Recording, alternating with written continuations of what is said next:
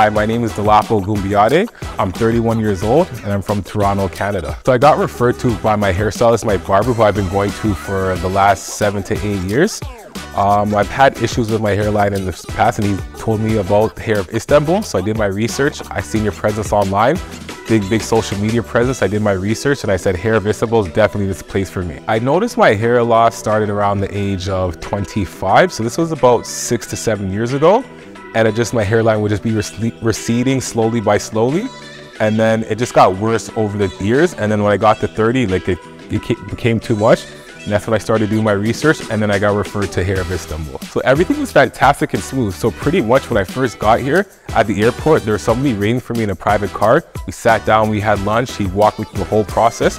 There's a private car waiting for me, took me straight to the facility. I got to this amazing 5-star facility not too far from here. The room was everything, the room was good, everything was taken care of.